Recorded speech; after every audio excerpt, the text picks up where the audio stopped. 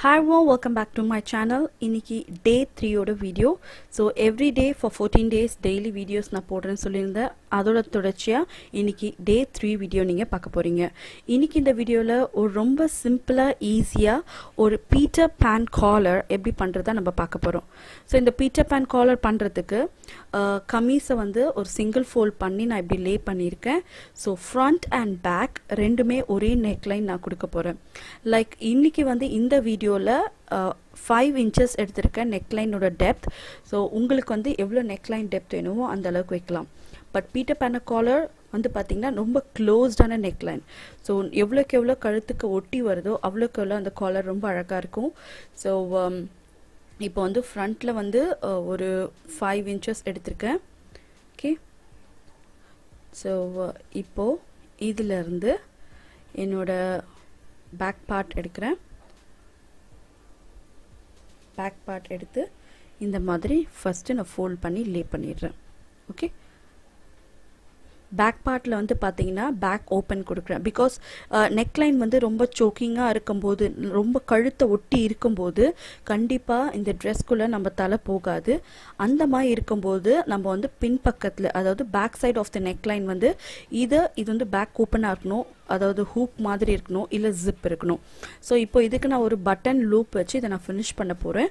அதுக்காக பார்த்தீங்கன்னா ஒரு லைனிங் ஃபேப்ரிக்கில் சென்டராக நான் மார்க் பண்ணிவிட்டு இப்போது இதுக்கு மேலே இப்போ நம்ம கட் பண்ணோம் இல்லையா பேக் ஓப்பன், அந்த ஓரங்களை அழகாக நீட்டாக ஒரு வி ஷேப்பில் நம்ம தைக்க போகிறோம். ஓகே, ஸோ ஒரு நல்ல மார்ஜின் ஒட்டி வர ஒரு வி மாதிரி தைச்சு இதை நம்ம ஃபினிஷ் பண்ணுறோம். ஓகே, ஸோ இப்போது இந்த சென்டரில் இதை கட் பண்ணி எடுத்துடலாம். இப்போது அது ஏன்னா நம்ம லைனிங் ஃபேப்ரிக் நம்ம கட் பண்ணல, மெயின் ஃபேப்ரிக் மட்டும் தான் கட் பண்ணியிருக்கோம். இப்போ லைனிங் ஃபேப்ரிக்கில் அந்த சென்டரை நம்ம கட் பண்ணிவிட்டு இப்போது என்டையர் ஃபேப்ரிக்கை உள்ளே திருப்ப போகிறோம். ஓகே,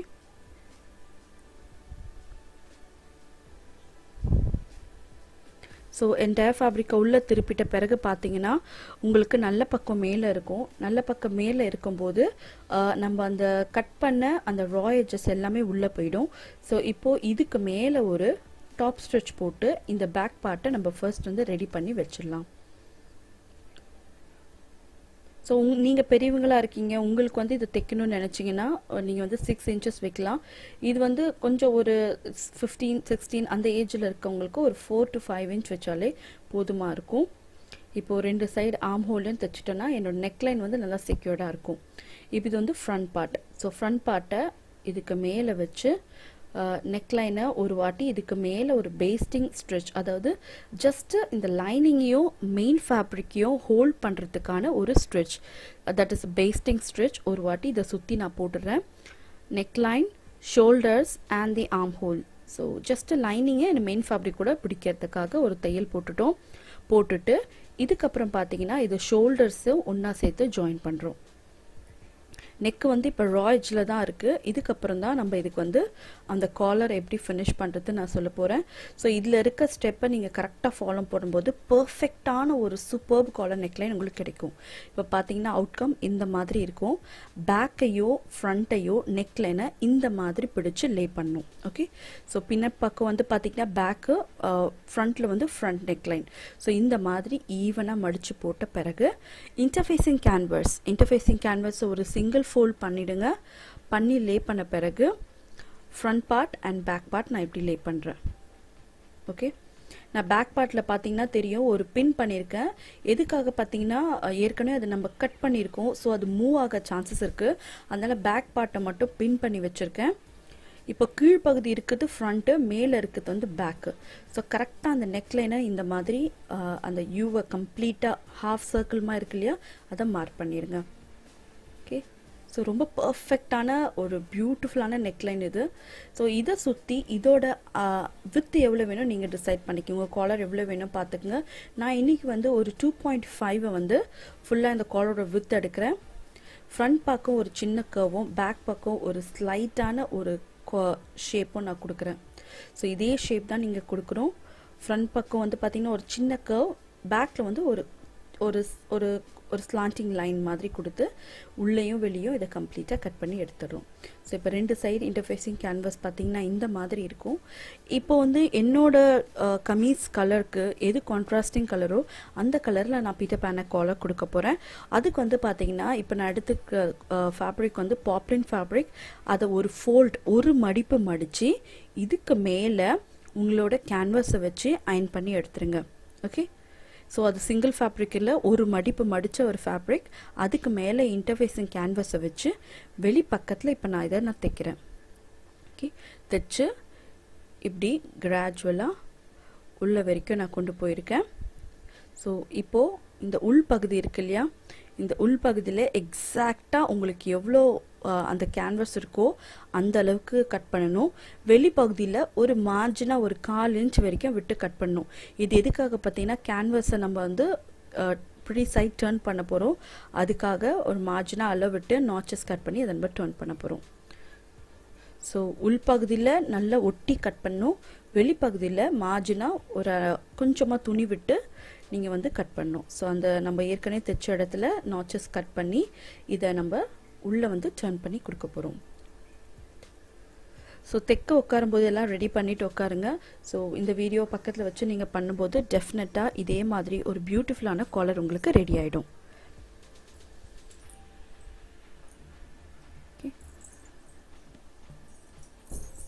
ஸோ இப்போ இந்த இன்டர்ஃபேஸிங் கேன்வாஸை வந்து நம்ம ப்ரிட்டி சைட் டர்ன் பண்ணுறோம். டர்ன் பண்ண பிறகு பார்த்தீங்கன்னா உங்களுக்கு இந்த மாதிரி இருக்கும். ஸோ நம்ம உள்ளே இருக்க நெக்லைனை தவிர்த்து வெளியே இருக்க என்டையர் பீஸை வந்து நம்ம தைச்சிருக்கோம். அதே மாதிரி பாயிண்ட் டிப் எங்கெல்லாம் வருதோ கரெக்டாக நீட்டாக அந்த பாயிண்ட் டிப்லாம் எடுத்திங்கன்னா தான் ஃபினிஷ் நல்லாயிருக்கும். இந்த கர்வ்டு பார்ட் வந்து நம்ம ஃப்ரண்ட்டுக்கும், அந்த ஸ்லாண்டிங்காக கட் பண்ணோம் இல்லையா அது நம்ம பேக்குக்கும் வச்சு இதை நம்ம ஃபினிஷ் பண்ண போகிறோம். ஓகே, ஸோ இப்போ இந்த பேக் பார்ட்டில் நம்ம பேக் நெக்லைன் முடிச்சோம் இல்லையா, கரெக்டாக அந்த இடத்துல வைங்க. வச்சு இப்போ அந்த எக்ஸாக்டாக நம்ம காலரோட ரா எட்ஜும் இந்த ஃபேப்ரிக்கோட ரா எட்ஜும் ஒன்றா மேட்ச் ஆகிற மாதிரி வச்சு இதை சுற்றி நம்ம ஒரு தையல் போட போகிறோம். அதே மாதிரி அந்த ஃப்ரண்ட் பார்ட்டோட கர்வ் லைன் கரெக்டாக centre of the kameez front நெக்கோட சென்டர் பாயிண்ட்க்கு மேட்ச் ஆகிற மாதிரி வரணும். ஓகே, ஸோ இதெல்லாம் பார்த்து பின் பண்ண பிறகு நீங்கள் தைக்கும்போது பர்ஃபெக்டான நெக்லைன் உங்களுக்கு கிடைக்கும். ஸோ ஆரம்பிக்கும் போதும் என் பண்ணும்போதும் கண்டிப்பாக வந்து பேக் ஸ்ட்ரெச் போட்டுருங்க. ஸோ இன்னொரு முக்கியமான விஷயம் மறக்காமல் இன்ஸ்டாகிராமில் ஃபாலோ பண்ணுங்கள். பிகாஸ் எனக்கு இன்ஸ்டண்ட்டாக அப்டேட் கொடுக்க எந்த விஷயம் எதாவது என் வீடியோஸில் வர இம்பார்ட்டன்ட் அப்டேட்ஸ்லாம் இன்ஸ்டாகிராமில் கொடுக்க எனக்கு ரொம்ப ஈஸியாக இருக்குது.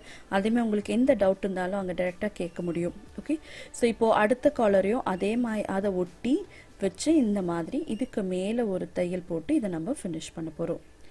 ஸோ இந்த காலரை வந்து எண்ட் பண்ண பார்த்தீங்கன்னா ஒரு கிராஸ் பீஸ், ஒரு பயஸ் கிராஸ் பீஸை இந்த மாதிரி ஒரு ஃபோல்ட் பண்ணி ஒரு சிங்கிள் ஃபோல்ட் பண்ணி இந்த ரா எட்ஜுக்கு மேலே வச்சு இதை வந்து நம்ம தைச்சு ஃபினிஷ் பண்ணலாம். ஓகே, ஸோ இப்போ பார்த்தீங்கன்னா ஸோ ஆஸ் யூஷுவல் கொஞ்சம் பேக் ஸ்ட்ரெச் அடித்து கம்ப்ளீட்டாக இதை சுற்றி நம்ம தைச்சு இதை நம்ம தைச்சு முடிச்சிடலாம்.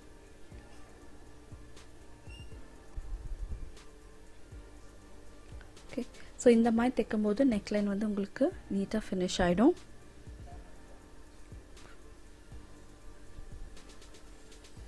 ஓகே,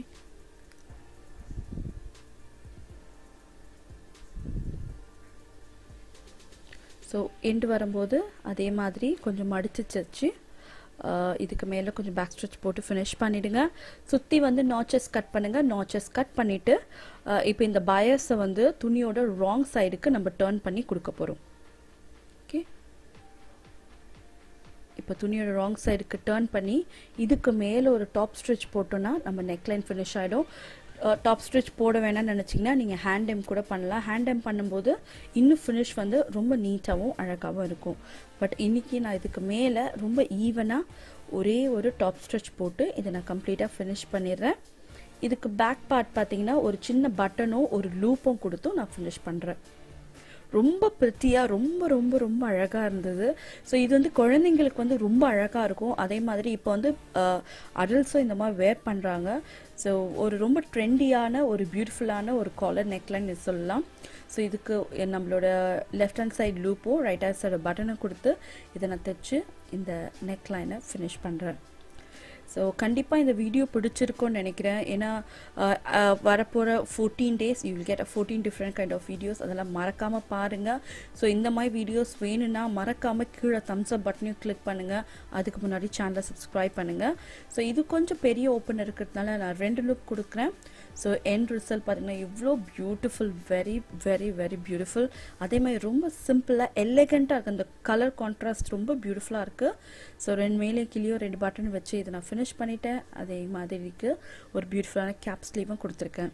ஸோ இந்த வீடியோ பிடிச்சிருந்தாலும் இந்த மாதிரி வீடியோஸ் வேணும்னு நினச்சாலும் மறக்காமல் தம்ஸ் அப் பட்டனை கிளிக் பண்ணுங்கள், சப்ஸ்கிரைப் பண்ணுங்கள். See you next time with a different kind of video. See you tomorrow. Take care. Bye bye.